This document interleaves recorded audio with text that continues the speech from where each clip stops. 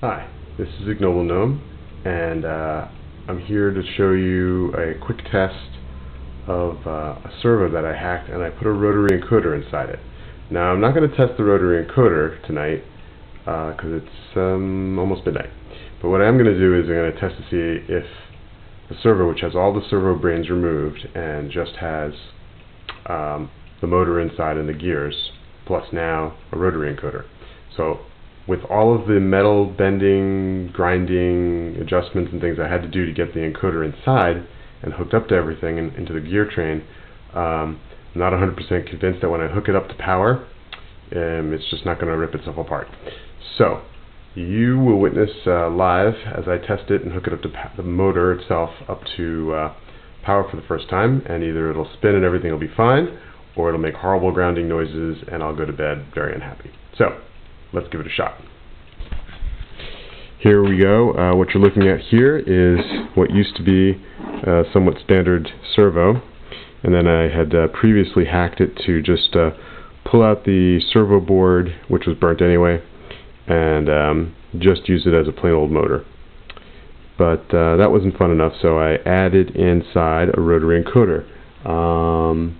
Encoder looks like, what did I do with that? Here we go. Bag of parts arrived today. I'll do this with one hand. Aha. So the encoder came to me looking like this. And it's got 3 little pins on it. And these pins over here are just stabilize it. They don't do anything electrical. And you can hear, well, maybe you can't hear, but it's got sort of very obvious detents as you turn it around. I think this one has 30 detents, so basically it should do, it makes a difference has 30 clicks per revolution for this encoder, which is pretty good. Anyway, the problem is to get this thing in here, this shaft is 6 millimeters. And that 6 millimeters is exactly the right size to fit through the bearings, the metal bearings in this servo. Unfortunately, to fit through the body of the middle portion of the servo, it had to be more like 4 millimeters. So what I had to do is drill the plastic body of this part out so that it could fit the 6 millimeters. And then, now the problem is that, well, now there were a couple of problems.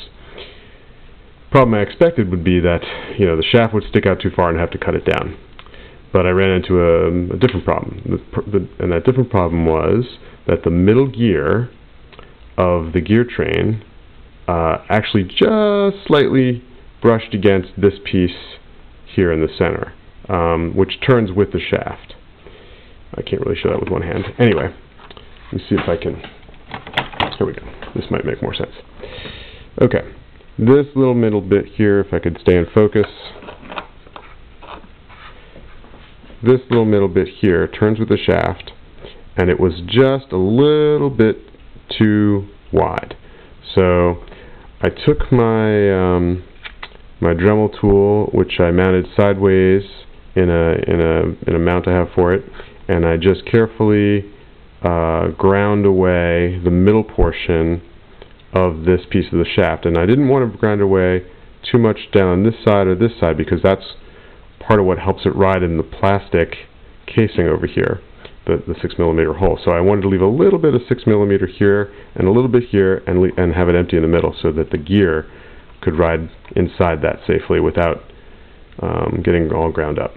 So I did that, and that was a little hair-raising. Then I ran into the problem that I expected, which was that now the gear shaft just sticks out way too far, so I couldn't get this gear on. So the bearing nicely fit on here, but it sticks too far out. So I cut it down so it was flush with the bearing, and that worked out just fine. Then notice I have a slotted shaft here, and I needed a way to mate this shaft with the inside of this gear. And there is a little slot inside of there, but it's a little, it's not the same size as this slot. What it was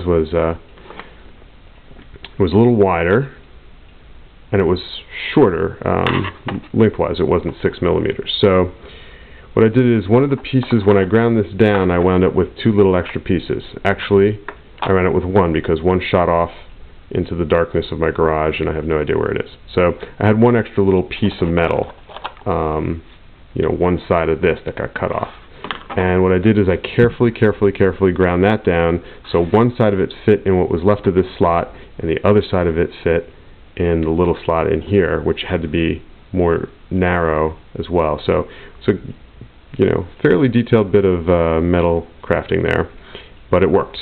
Well, we think it works. It fits. It fit back in the box. Everything fit back in the box. Then I soldered the 3 wires, ground and the channel A, channel B, either way, they don't matter. Into here, the 2 blue wires were the existing motor wires I had previously soldered in there. And then I hot glued the encoder in place, and I also put some hot glue as a strain relief for all the wires, and I screwed it all back together. Now I have one of the blue motor wires hooked up to ground of this battery pack, and I have the other hooked up to this switch, and the other side of that switch is hooked up to the positive. So when I switch this switch on, we will see what happens. So here we go. Cross your fingers. Okay, switch is coming on. Wait a minute, just for more dramatic effect here, we go into my box of parts and pull out my various servo widgets. Hang on, I just cannot do this with one hand. Can you open the ziploc with one hand? Better man than I. Alright. So, various servo widgets. We'll stick one on here. So now more easily, you'll see on camera a little bit more easily when that turns or doesn't. Here we go.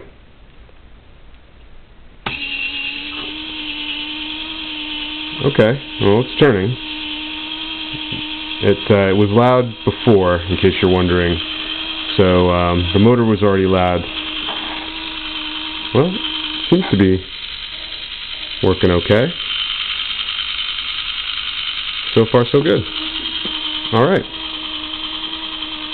so next step is to actually wire these up to an Arduino or something, or at least a circuit, and test the encoder. So here we go.